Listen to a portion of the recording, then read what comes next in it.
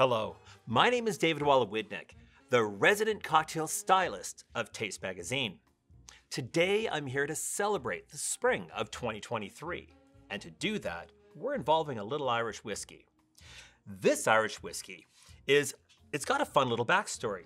You see, in the 1800s, it was called the Cork Distillery's Old Irish Whiskey, a really long name.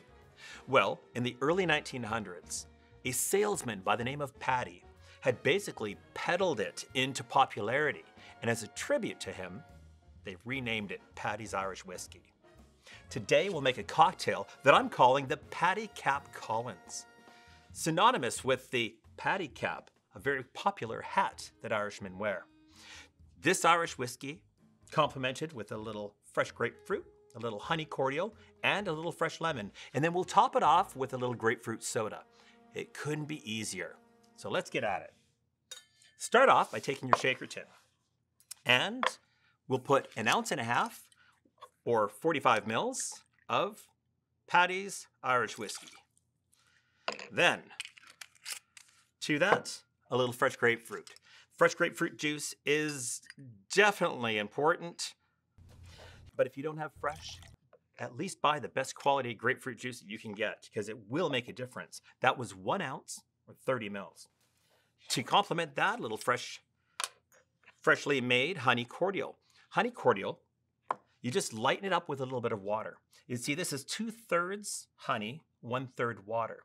If you don't add the water, the honey's gonna kind of congeal and seize up a little bit in the cocktail. This one, just a little splash, 15 mils, which is also 1/2 ounce. And lastly, to pull back on the sweetness of the honey, a little splash of lemon, 1/4 ounce, which is about 7 to 7.5 mils. Just like that. Well, let's add a little ice and give it a shake. I don't want to shake this one too much because I don't want to dissipate the carbon dioxide and the soda afterwards. So we'll do a nice little shake on that. And while I'm at it, let's add a little bit of ice to our glass. Just a few cubes, and we can add a few more later. Let's give this a shake.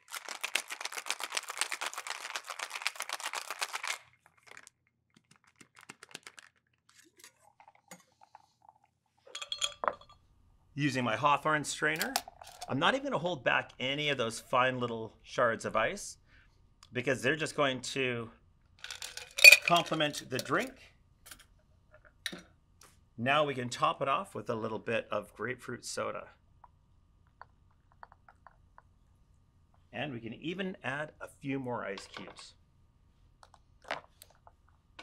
See, by adding in the soda right beside the ice, it mixed beautifully with all the other ingredients. But just to ensure that it did, I can push down that ice a little bit and make sure it's all mixed well.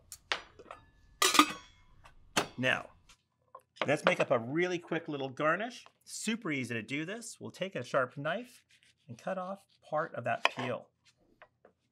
Now, I want to get rid of all of that on the back side there. So lay it flat, take a knife, very carefully cut that pith right off. See how it's exposed right there? Now I can cut this intentionally to make a nice little design.